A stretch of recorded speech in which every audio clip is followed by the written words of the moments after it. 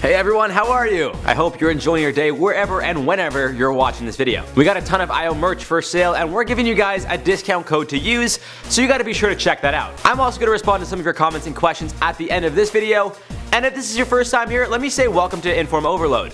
We upload multiple videos daily covering science, aliens, space, entertainment, and just worldwide news in general that make newspapers look like boring old pieces of paper. Do you guys even know what a newspaper is? Also, I'm Jared, but I'm sure you guys all knew that by now. It usually says my name right down here.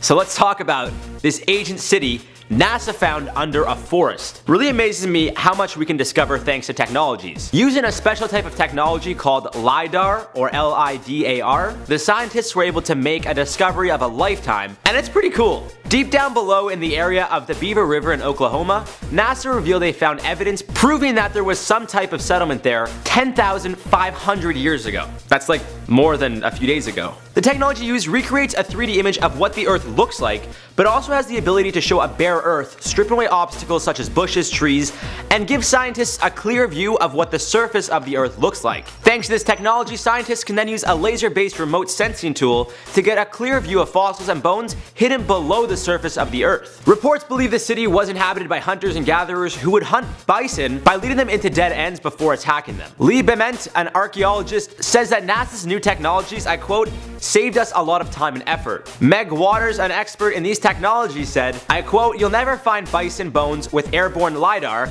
but you can find the geological features that suggest a place to look. End quote. So not only does the technology make life easier for scientists to find new discoveries, but it'll save them time and effort to put into other discoveries as well. This is the same technology that was used to find White City, a lost abandoned Honduran city that was discovered just last year. So what does this mean for us regular people? Well, not much, other than there's clearly a lot more about the Earth and life in general that we really don't know about. And there's no doubt that we will continue to discover new things such as these underground cities and buried fossils for hundreds of years. Which, when you think about it, is pretty cool because we'll be living through history. I mean, we might even be featured in a history book someday. Think about that. It's really not that cool. I don't know why I got excited for a bit.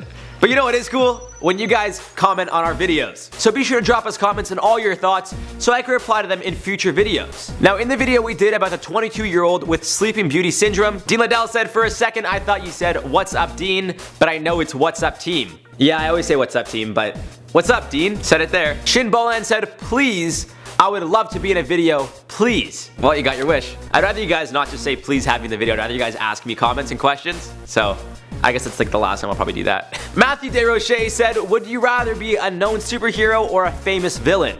I'm gonna go like one of each. I would probably want to be Superman because I've always liked Superman. He's jacked, he could see through things, and he has laser eyes, he could fly. He could literally do everything that you would want to do except maybe get invisible. And the only thing that kills him is something from another planet. So who's gonna get that except for NASA? And they're only going to Mars right now, so I'm not too concerned about that. Villain, probably the Joker. I mean, he's sick in the head. I guess maybe I shouldn't say that, but he's like a crazy guy. And I'm normal, so I guess I'd want to see what it's like to be crazy. Alright guys, that's it for this video. As always, you gotta drop a comment with all your thoughts, and I want to know what superhero or villain you guys want to be. So let me know in the comments down below, and I'll see you in the next one.